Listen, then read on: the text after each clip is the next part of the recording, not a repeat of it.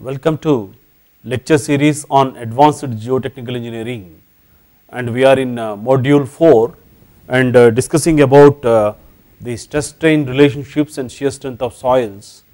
And in the previous lecture we introduced ourselves to how to draw the stress paths for different conditions. Now in this lecture we further discuss on the stress paths in PQ space, and then afterwards we introduce ourselves to different stress strain behavior of materials, the stress strain behavior of different materials, and thereafter we will try to introduce ourselves to more Coulomb failure criteria, and thereafter we will discuss about its limitations and correlations with the PQ space. So in this particular lecture we will be discussing about the further discussion on the stress paths in PQ space. Then we will introduce ourselves to stress strain behavior of different materials, and thereafter we introduce ourselves to more Coulomb failure criteria. So as we have discussed in the previous lecture, we have considered an example where the hydrostatic stress conditions prevail. The hydrostatic stress conditions means sigma V is equal to sigma H is equal to 0. But now let us consider we have a sample which is not having identical stresses in vertical and horizontal direction. That means that sigma V is not equal to sigma H is equal to 0, or we can say that the sample which has been taken has been reconsolidated such a way that to represent the initial in situ stress conditions.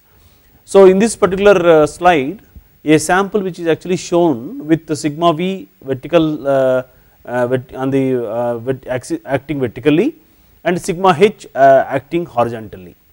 So the initial condition here is that sigma V is not equal to sigma H, not equal to 0, and this is called as the non-hydrostatic compression. So we are actually taking that initially we have the non-hydrostatic compression, then Q naught is equal to sigma V minus sigma H by 2 that we have defined earlier, and P naught is equal to sigma V plus sigma H by 2. So during loading or unloading we have a tendency of increasing delta sigma V and by keeping delta sigma H constant, or by you can actually vary vertical increase the vertical stresses or horizontal stresses. Now we are actually required to develop a stress path for a axial compression where initially the sample is in non-hydrostatic compression. That means that sigma V is not equal to sigma H, and which is also not equal to 0. So the final coordinates of the stress path A are you can say that QF is equal to Q naught sigma V plus delta sigma V minus sigma H by 2. So here we have actually increased sigma V, and here also we increased in the PF nothing but sigma V plus sigma H by 2 plus delta sigma V by 2. So if you see that the delta Q from the initial conditions they both are actually increased by about delta sigma V by 2 and delta sigma H by 2. So the stress path for this condition is something like this. When you have the condition where we do not have non-hydrostatic compression, previously when we have the hydrostatic compression we are actually on the P axis, but now because of the prevalence of the non-hydrostatic compression we have a certain ordinate here, and from there for path A is that delta sigma H is equal to 0, and if you increase the delta sigma V then you actually have this condition here. So here what we have done is that delta sigma H is equal to 0 and delta sigma H is equal to 0. So because of that we have increased delta sigma V in both the directions. So we have QF and PF, they are the final coordinates of the stress path A, and with that we actually have got the the inclination of the stress path is also, because these both are same, the delta Q by delta P, the slope of this line which actually comes to 1, that means that the stress path actually A is inclined at 45 degrees. So the stress path A is inclined at 45 degrees. Now for stress path D wherein the delta sigma V decreases while delta sigma H increases. That means that you can see here stress path D. So stress path D where delta sigma V decreases and delta sigma H increases. Suppose if you say that for delta sigma V decreases and delta sigma H is equal to 0, then this stress path C is actually in this direction and this is also inclined at 45 degrees, and this can be reduced very easily. And similarly, by using the same concepts what we have discussed, when we have got delta sigma V increases and delta sigma H decreases, then we have a stress path in this direction. So let us try to derive what is the stress path for D. That is, in this condition we have delta sigma V decreases and delta sigma H increases. So for the stress path D, the condition what we have is that delta sigma V decreases while delta sigma H increases. So the delta sigma H increases, that is the condition which we are having here. So initially sigma V is not equal to sigma H is equal to 0. So initial conditions are that P naught is equal to sigma V, Q naught is equal to sigma V minus sigma H by 2, and P naught is equal to sigma V plus sigma H by 2, and the final coordinates of the path D, we can look into it here. The delta sigma V is decreasing, so we can write the final coordinates of the point D as QF is equal to, one of the coordinates is equal to QF is equal to sigma V minus delta sigma V minus sigma H plus delta sigma H, because this is positive because delta sigma H is increasing here, divided by 2, and similarly PF is equal to sigma V minus delta sigma V because delta sigma V is decreasing and delta sigma H is increasing. So sigma H plus delta sigma H by 2. By simplifying this, we get QF minus Q naught if you take, that is delta Q, which is nothing but minus delta sigma V by 2 and minus delta sigma H by 2, and delta P is equal to minus delta sigma V by 2 plus delta sigma H by 2. So the actual slope we are actually not defining, the delta Q by delta P is the slope of this stress path line D, but the actual slope of the stress path D depends on the relative magnitudes of delta sigma V and delta sigma H, but in general it trends downward and out.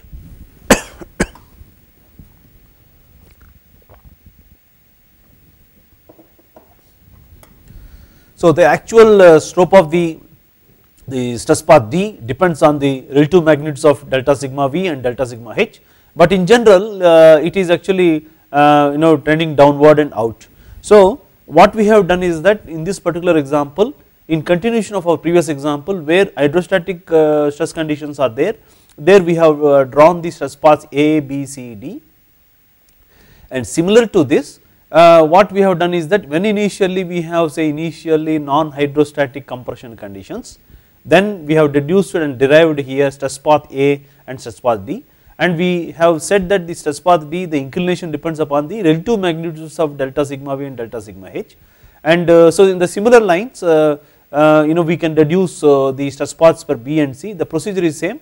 First is that getting the initial coordinates, that is Q naught and P naught, and then depending upon the condition we have to get the final coordinates of the stress path. Then we have to get the delta Q and delta P, which is nothing but delta Q is nothing but QF minus Q naught, and delta P is nothing but PF minus P naught, and with that we will be able to get the delta Q by delta P, we will be able to get the slope of the stress path, and we also can draw the stress paths at different on the QP space. Now one more information here is that the path A, which is actually here, also represents, because it is initially non-hydrostatic stress conditions. So the initial in situ stress conditions for a sample when we have sigma V not equal to sigma H, and this represents the initial in situ stress conditions. So path A also represents the reconsolidation of soil sample under K naught conditions. So this path A, this is also indicates the reconsolidation of a soil sample under K naught condition. When we do, because under K naught condition means we do not have the identical stresses, and sigma V, for example, for a normally consolidated soil we have got sigma H is equal to K naught sigma V, and where k naught is equal to, it can be for 0.5. So in that case it will actually represent the path A, also represent the reconsolidation of soil sample under k naught conditions. So we will try to look into for the different stress ratios. It is convenient to express this in the form of stress ratios, and sigma h by sigma v. A sigma h is nothing but vertical stress, sigma h is nothing but the horizontal stress, sigma v is nothing but the vertical stress, and depends upon with the example of stress path starting from 0, where sigma h is equal to sigma v is equal to 0, then we have the we have drawn different stress paths here, and the one which is actually here which is indicates that k is equal to 1, that is what actually what we said is that the hydrostatic compression where sigma h is equal to sigma v, where k is equal to 1 condition. Suppose if you are having a sample underwater, then that k is equal to 1, which is actually along this line. Then we have the line which is when k less than 1, that is for where we have got k greater than 1, which is actually indicates for the over consolidated soil samples, and 0.5 to 1 is actually normally consolidated clays, and up to maximum 0.8 for normally consolidated soils. But for normally consolidated clays, this is k naught condition, where k naught is equal to sigma dash h by sigma dash v, and where in this zone above this p axis or p dash axis, sigma v is greater than sigma h, and below this p dash axis it is sigma v is less than sigma h. So in case of, let us say that over consolidated soil, there can be very high horizontal stress because of the stress locking which actually can take place because of the past stress history conditions, or when we have got let us say the hard crust, and where the soil has been subjected to a very high amount of over consolidation stresses because of the process of drying, and there also it can be possibility that some stresses can be locked, and when and where the sigma h is actually can be more than sigma v. And we also have this particular line which is the uppermost line, which is actually called as kf line, and which is the failure line which is actually inclined at a psi, and this line is actually inclined at an angle beta. So kf is equal to sigma dash hf and by sigma dash vf. So this is nothing but horizontal stress at failure and vertical stress at failure. So the effective horizontal stress at failure, effective vertical stress at failure. So and the samples below here, this also indicates that so when the sample actually has been subjected to extension at failure, then we have the stress path actually extending below the p dash axis, and where with the angle of inclination is negative psi, and this is also kf line under extension condition what we define, and this is the kf condition, kf line under the compression conditions. So the constant stress ratios appear as these straight lines on a PQ diagram. So there could be these lines could also be stress paths for initial conditions of sigma v is equal to sigma h 0 with loading of k equal to a constant sigma h by sigma v, with loadings of k equal to a constant equal sigma h by sigma v. So note that q by p is equal to tan beta.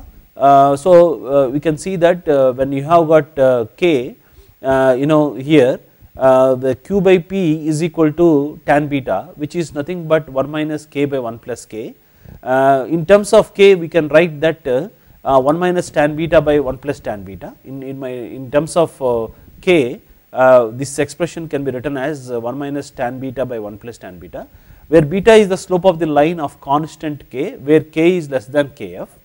At failure, the kf line is indicated by the symbol psi. At failure, the kf line is indicated by symbol psi in compression or in extension. But any point when we know at any point when we know p and q, and sigma h and sigma v can readily be found out graphically. That means that any point once we know the p and q, let us say that at this point, and by drawing 45 degrees line from here and here, and then we can actually find out what is sigma h and sigma v. So with this particular conditions, at any point when we know p and q, the sigma h and sigma v can readily be found graphically. For sigma h is greater than sigma v, q is negative and k is actually greater than 1. So sigma h greater than sigma v, that is sigma v less than sigma v less than sigma h, q is negative, and what it indicates that the k will be greater than 1, k will be greater than 1. So this is actually indicates the war consolidated state, and this is actually indicates the normal consolidated state. So this was the discussion about the stress paths for the in the PQ space, and stress paths during sedimentation and sampling of normally consolidated clay, where k naught is actually less than 1 if you consider. So when these normally consolidated clay, the condition is that when soils are actually deposited in a sedimentary environment like a lake or the sea, in the marine environment, in the lake in the in a lacustrine, the soils are called lacustrine soils, and there is a gradual buildup of overburden stress as additional material is deposited above. So as the deposition actually happens continuously, there is a gradual buildup of overburden stress as additional material is deposited above. So if the area of the deposition is relatively large compared to the thickness of the soil deposit, then it seems that we can reasonably estimate that one dimensional compression takes place. So sigma h by sigma v is equal to k naught, which is equal to 0.4 to 0.6 for granular soils, and k naught is less than 0.5, and a maximum it can extend up to 0.8 or 0.9. So good average value what we can say is the 0.5. So the stress paths during sedimentation and sampling of normal consolidated clay we are actually intending to draw. So when the soils are actually deposited in a sedimentary environment like a lake or the sea, there is a gradual buildup of overburden stress as additional material is being deposited continuously. So if the area of the deposition is actually large compared to the thickness of soil deposit, then it seems reasonable to estimate that the compression is going to happen in one dimensional direction. And with that sigma h by sigma v is equal to k naught, and where k naught is equal to 0.4 to 0.6 basically for granular soils, and k naught can be less than 0.5 or maximum will vary up to 0.8 or 0.9 depending upon the type of the soil. The average is actually about 0.5. Then the stress path is actually drawn like this with the q versus p dash, and where we have the, because of the sedimentation consolidation, the stress path actually follows the k naught condition because of the one dimensional. So it goes in along, it is along the k naught line. So it is along the k naught line, and then if your sampling is there, and then there is a possibility that the stresses will get reduced. So you can see that the stress path actually takes this particular direction. This is because of the sampling. So here this is actually due to the reduction of the overburden stress upon sampling, and stress path actually basically this path is actually takes place because this is actually reduction of the overburden stress because of the because we have taken the sample out, the stress test in the soil specimen ends up on the k is equal to 1 axis. So initially we are in the along the k naught condition, then we have actually collected the sample, and then the overburden stress got relieved. So because of that what will happen is that the path tends to traverse like this, and it hits the p dash axis, that is the k is equal to 1 axis. This is the k is equal to 1 axis what we have discussed. So instead of sampling, sigma v naught decreased due to erosion. Let us assume that the overburden stress is getting relieved because of the continuous erosion process or some other geologic process. Then an unloading stress path is similar to BC would be followed. So the BC is also like unloading stress path. BC is also like an unloading stress path, and if the vertical stress continued to be removed, if the vertical stress is actually continued removed, then the path could extend to a point well below the p axis, and soil would then be over consolidated.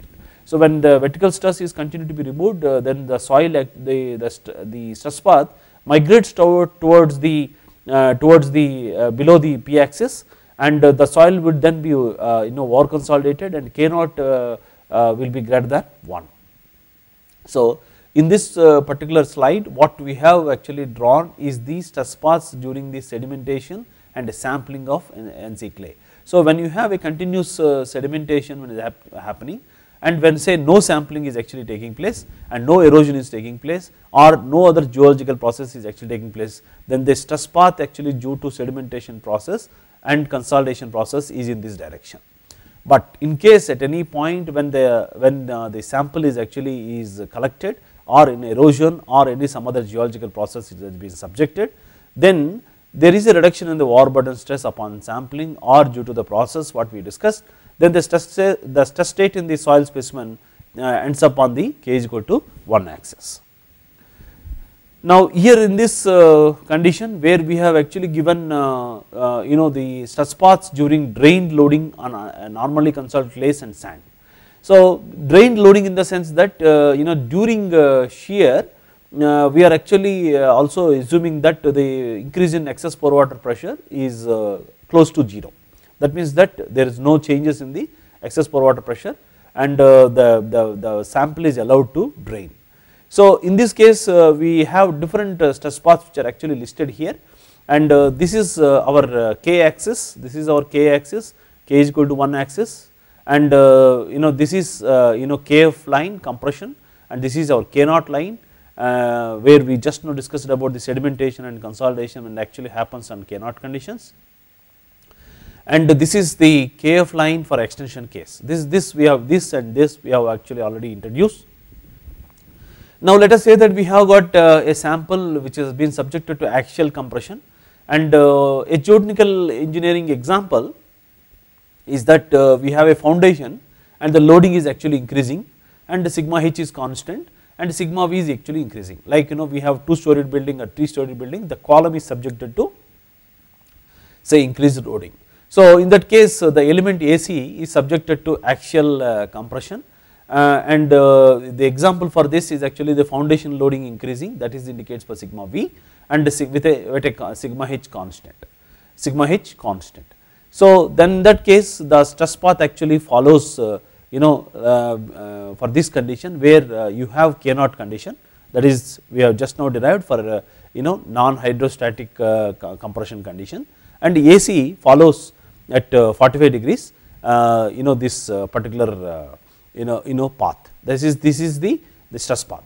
So axial compression for foundation engineering increase where foundation loading increase and sigma h constant, and the next example is that LE where there is a lateral extension is happening. That means that when active earth pressure conditions actually prevail, then when the wall actually moves, retaining wall moves away from the backfill, the soil element is actually subjected to extension, lateral extension under a constant vertical stress. So this is actually indicated as active earth pressure is decreasing, sigma h is decreasing, and with a sigma v constant. So because initially the wall is under elastic equilibrium with sigma h and sigma v related with K naught conditions. That means that sigma h is equal to K naught sigma v.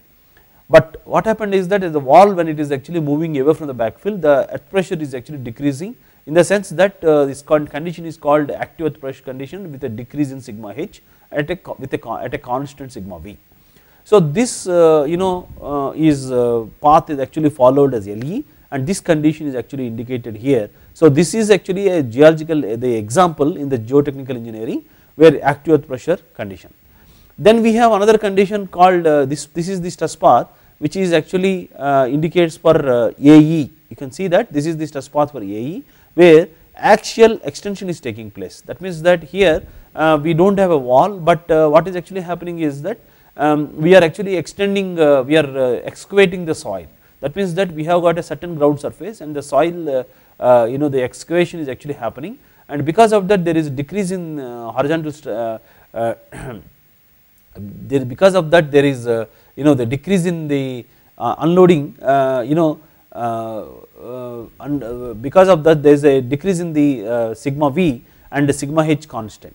So this condition actually will lead to the stress paths actually like this AE, the stress path is actually leading to this particular condition. Then when we have this particular example of LC, which is the stress path for the geotechnical example is that passive earth pressure. In this case, wall is actually moving towards the backfill. Wall is actually moving towards the backfill. In this case, the element undergoes, horizontal elements undergoes compression where sigma h increases with a sigma v constant.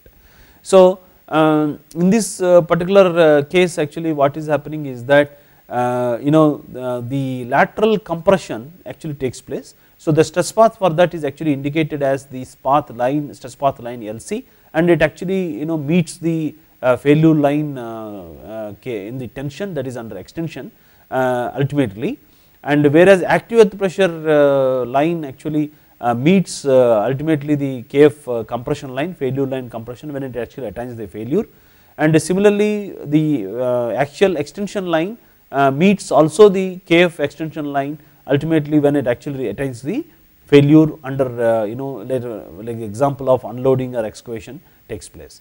So where that LC will basically with the lateral compression and LE with the lateral extension, the stress paths are LE and LC, and which is indicates that lateral extension and lateral compression, and similarly axial extension and axial compression initially under non-hydrostatic stress conditions are actually plotted here.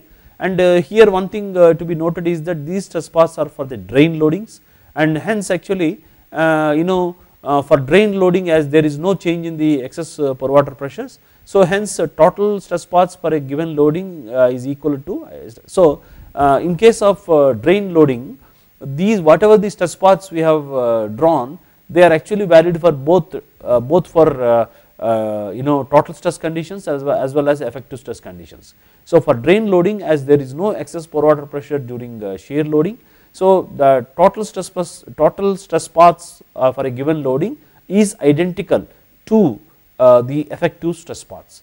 So the total stress paths for a given loading is identical to the effective stress paths. So PQ diagram allows one advantage with total stress paths and effective stress paths for NC and OC soils. The PQ diagram will allow you to show both total and effective stress paths on the same diagram, because for normally consolidated soils, particularly under drained condition, as we do not have the variation of the excess pore water pressure, so both are identical. But in principle, the PQ diagram will allow us to show both total and effective stress paths in the same diagram.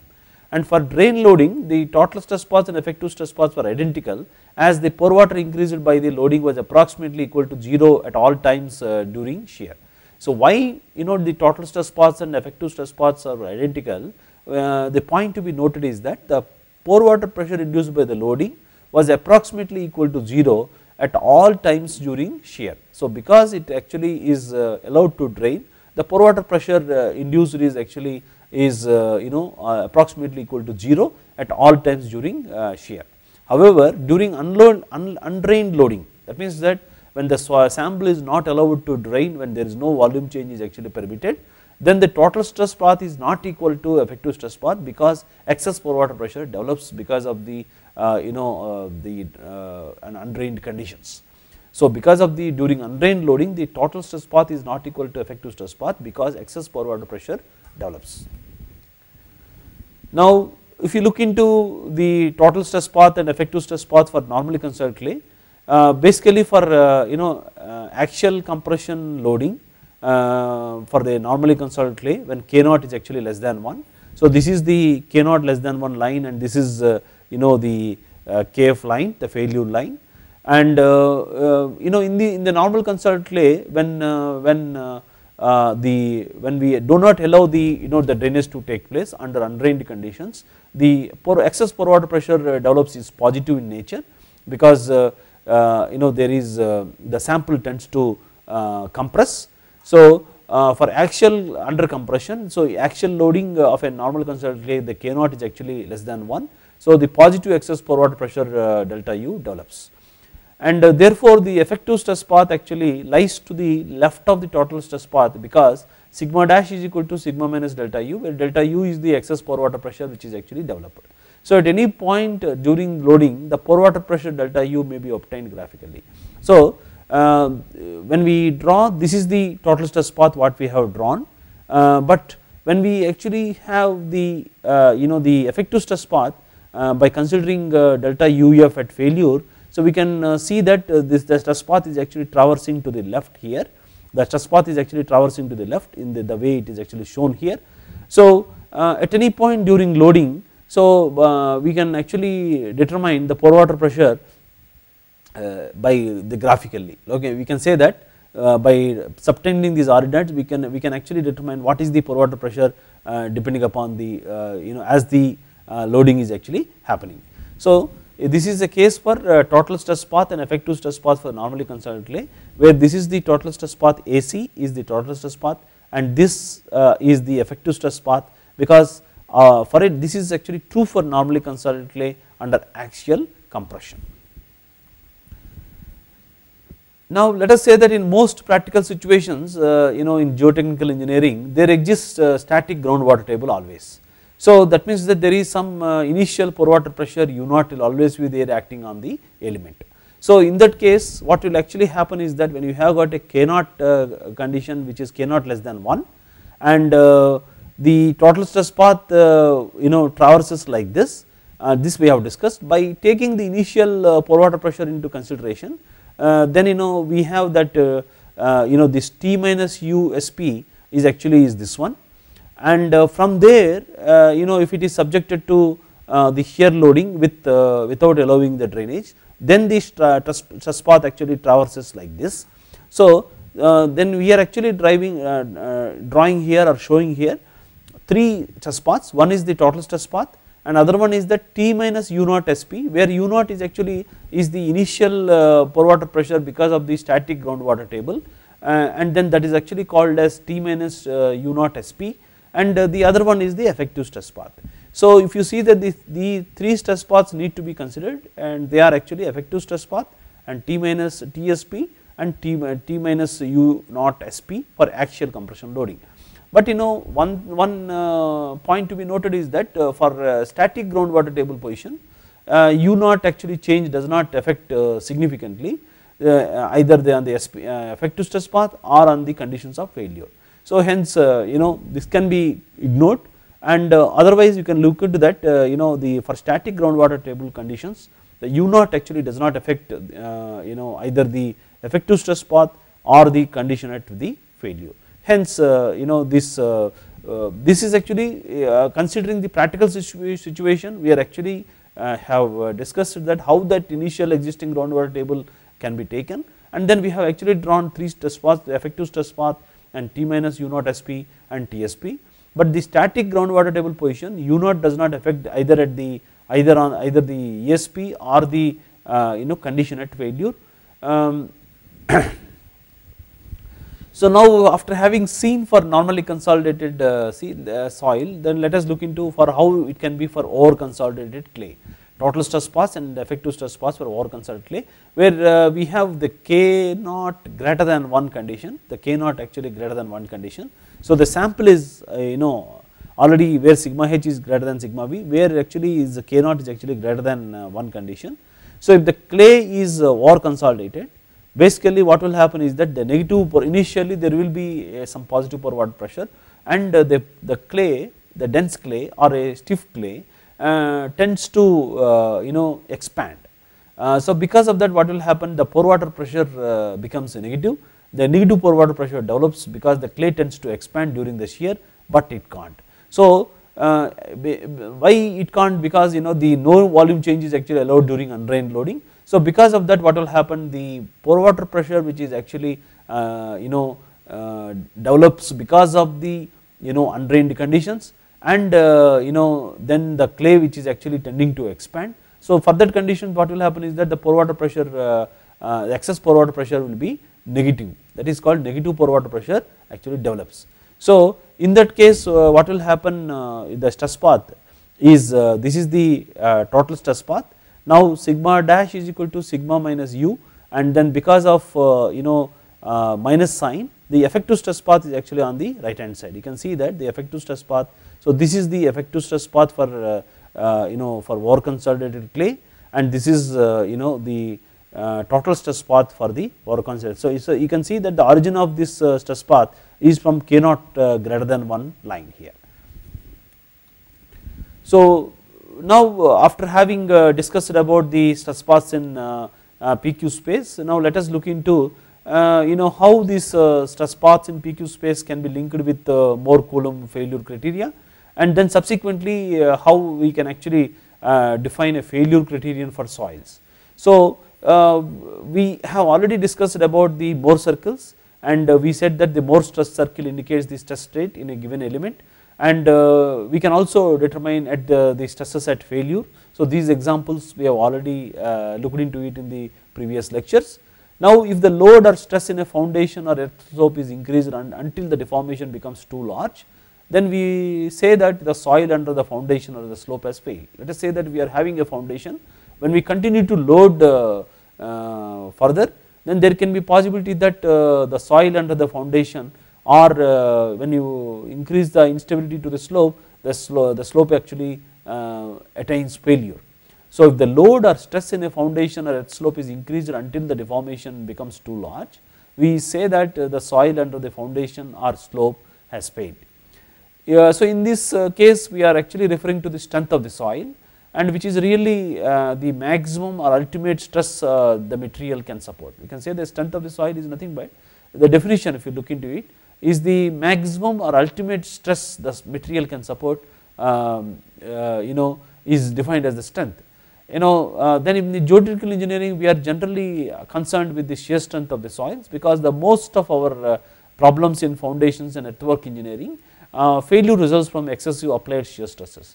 When the shear stresses the driving shear stresses actually dominate the shear strength of the material, then the failure inception of the failure takes place and the failure occurs. So in geotechnical engineering we are generally concerned with the shear strength of soils, because in most of our problems in foundations and earthwork engineering the failure results from excessive applied shear stresses. So consider here in this particular slide we have a stiff footing, and when it is actually subjected to excessive loading, then there can be possibility that this footing undergoes a failure surface, experiences a failure surface. So before attenuation of the failure surface there is a certain mobilized shear strength to counter this external loading, and so this is what we call as a failure surface or slip line, and this is the mobilized shear strength. But if you are having a slope which is because of the self weight, when it is actually trying to counter this driving shear stress, this tau m is nothing but the mobilized shear strength to counter the, so this is also what we call a failure surface. So here the soil grains actually, soil generally the fails in shear, the moment actually the driving shear stresses due to this stiff footing loading overcomes the mobilized shear strength, then the failure occurs. Similarly here also the driving shear stresses due to the self weight of the soil mass, which is actually subjected to outward movement like this, when it is actually these stresses actually more than the mobilized shear strength, the failure occurs.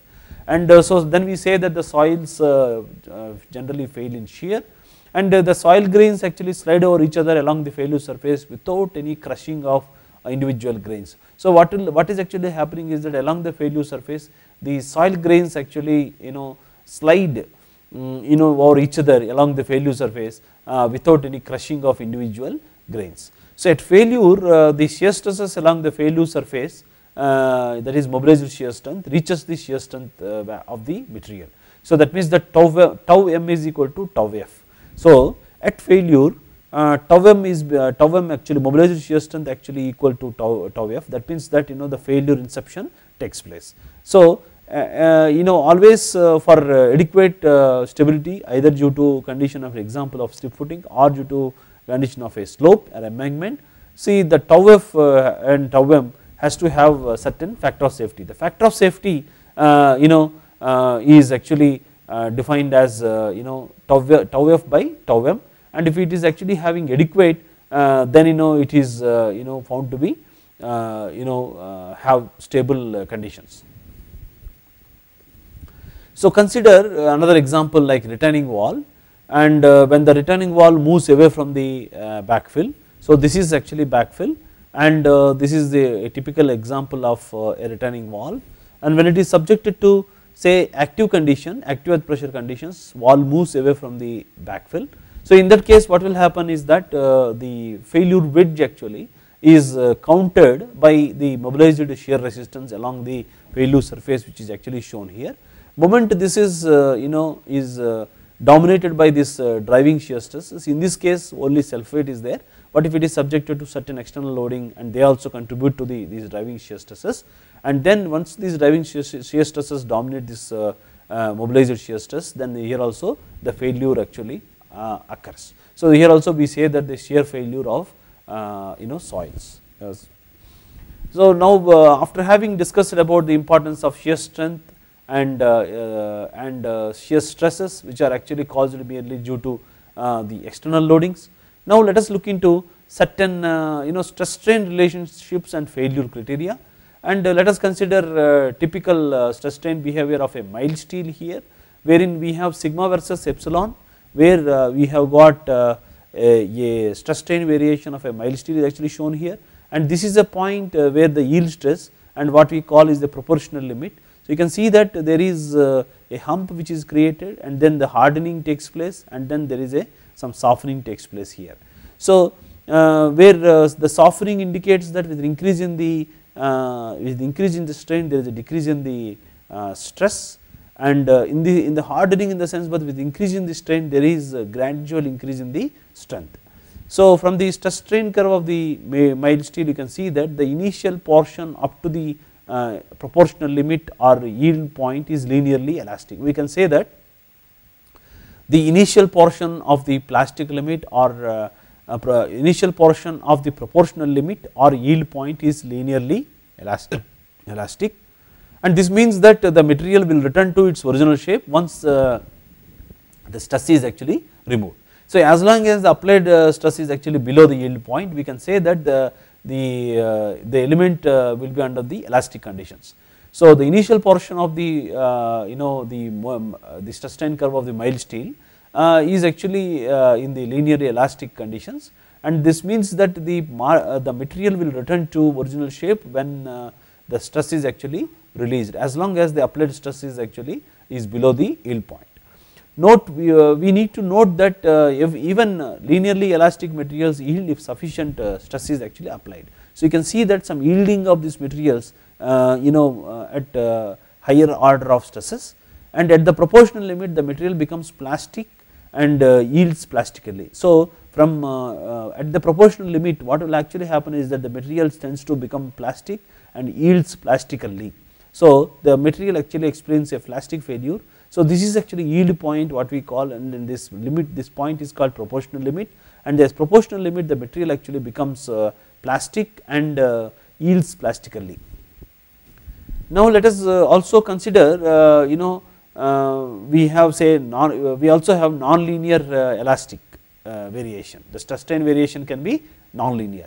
So it is possible however for a material to have a non-linear stress strain curve and still it is being elastic. So note that both these stress strain by mild steel and non-linear elastic relationships are independent of time, and if the time is variable then the material is called viscoelastic. So some real materials such as soils and polymers are viscoelastic in nature. So some real materials like soils and polymers they exhibit the viscoelastic stress strain behavior, So when the time is actually is a parameter, but in case if we look into the stress strain behavior of a mild steel and the stress strain behavior which is actually shown here, they are independent of time.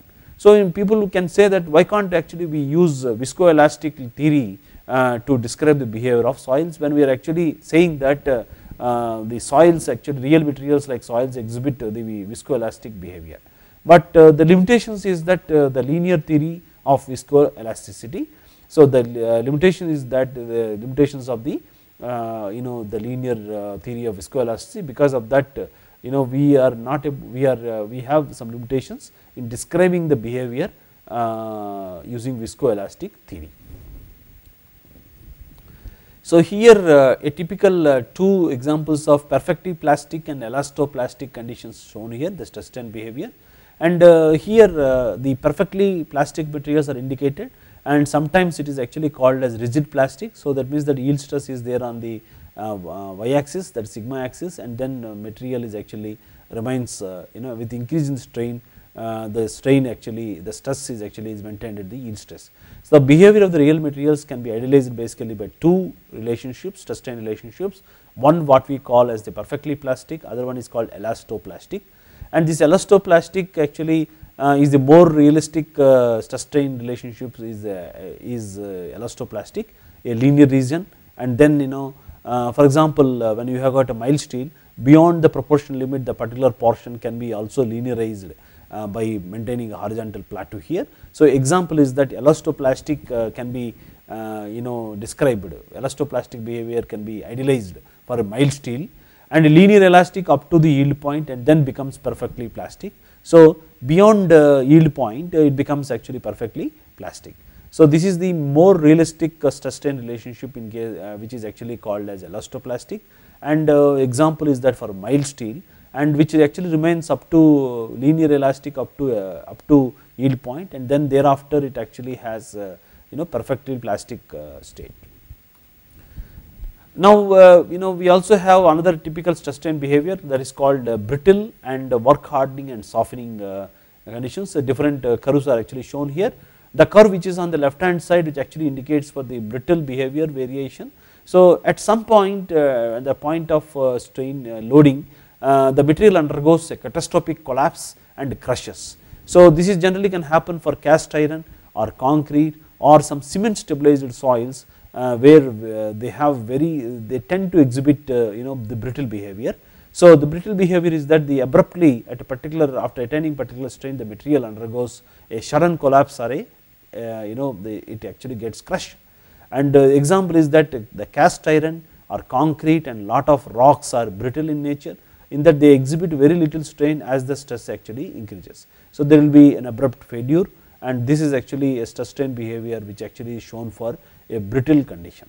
But here what we have for sigma versus epsilon and conditions like work hardening. So we can see that we have the two curves here, they actually has work hardening type of behavior, and then here we have the work softening type of curves here. So you can see that this is typical work softening curve, where with increase in strain there is a decrease in the stress, and in this case with increase in strain there is a decrease in the the stress, you can see. So here there is actually the hardening is happening, and here is actually what we say is that softening is happening. In work hardening, basically material becomes stiffer because they attain higher modulus as they are actually strained or as they are getting strained or worked out. So work hardening materials become stiffer as they are strained or worked. Work softening materials show a decrease in the stress as they are strained beyond a peak stress. As they strained beyond a peak stress, so beyond the peak stress what will happen is that they experience the softening condition, and with that what will happen is that the what we call the strain softening actually occurs when it is then they are strained beyond the peak stress. So we have work hardening conditions and work softening conditions. In fact we in the mild steel we actually have first is actually has hardening, and then it is actually followed by a softening actually takes place. And so when you link this stress strain relationships and failure criteria, so the little hump in the stress strain curve for mild steel after yield in example of work hardening, what we are just discussing, the many soils are also work hardening. For example, compacted clays and loose sands, and loose sands when they are actually sheared, they are actually exhibit also the work hardening. When you have got some compacted clays, they also show work hardening stress strain behavior, and sensitive clay soils and dense sands they exhibit work softening. That means that after the peak stresses what will happen is that there is a strain, the work softening situation actually happens here.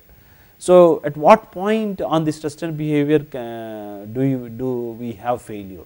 So that is actually what we say, that in some situations if a material is stressed to its yield point, then the strains or deflections are so large that all the practical purposes the material has actually failed. So if some situations if a material is actually stressed to its yield point, then we say that the strains or deflections are so large that all practical purposes the material actually has failed, and this means that the material cannot satisfactorily continue to carry the applied loads, and the stress at failure is often very arbitrary, especially for non-linear materials. So the stress at failure is actually very arbitrary. We take it for some non-linear materials, we take a certain strain. So it means that material cannot satisfactorily continue to carry the applied loads, and the stress at failure is often very arbitrary, especially for non-linear materials. So in this what we are trying to see is that in some practical situation, if a material is actually stressed to its yield point, the strains or deflections are so large that all practical purposes the material actually attains the failure condition. So with these materials generally we usually define some the materials which are actually undergoing some hardening, define some failure condition at some arbitrary percentage of strain, like 10% or 15% or 20% strain, or at a strain or deformation at which the function of the structure might be impaired. So from the serviceability point of view, and we can see, and we can actually also define the strength of the material. So it is the maximum or yield stress or the stress at some strain which we have defined as the failure. So it depends upon that what arbitrarily the strain actually has been selected. And there are many ways of defining the failure in materials, or put another way, there are many failure criteria, and most of the criteria basically they do not work for soils. So most common failure criterion what we say is that they apply to the stresses in soils is the Mohr-Coulomb failure criterion, where one of the the traditional soil failure criterion, and this is the only failure criterion in which actually the stresses at failure can be determined along the failure plane. The stresses at failure can be determined along the failure plane. So when the element or a soil mass is actually subjected to the shear stresses which are actually more than the strength of the material, then the failure is actually attains. And what we are actually saying is that there are many ways of defining this failure in materials, but that means that set of the criteria are there, but most of the criteria basically they fail for soils, and one of the common criteria which we are actually going to discuss is the Mohr-Coulomb failure criteria. And this was actually introduced by first by the Coulomb 1736 to 1806, and well known from his studies in friction and electrostatic attraction and repulsion. And because of the need for the design of retaining walls, the Coulomb actually has postulated and defined the shear strength, and then it was used successfully for after noticing the several failures of the walls. The Coulomb actually has formulated the shear strength, and also recognized that there are two different types of inherent properties of the soil. One is actually the stress dependent one, other one is stress independent one, and with that the Coulomb actually has formulated and defined the shear strength. And Christian Otto Mohr during 1835 to 1918 hypothesized that actually a criterion of failure for real materials, in which he stated that material fail when the shear stress on the failure plane at failure reaches some unique function of normal stress on that plane.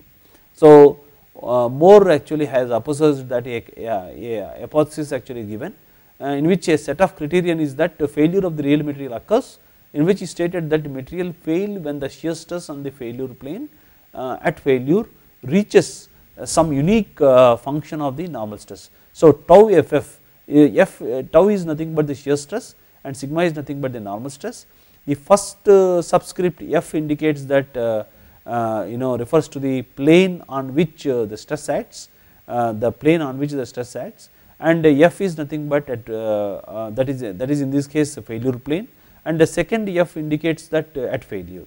So this is nothing but the shear stress at failure along failure plane, normal stress at failure along failure plane.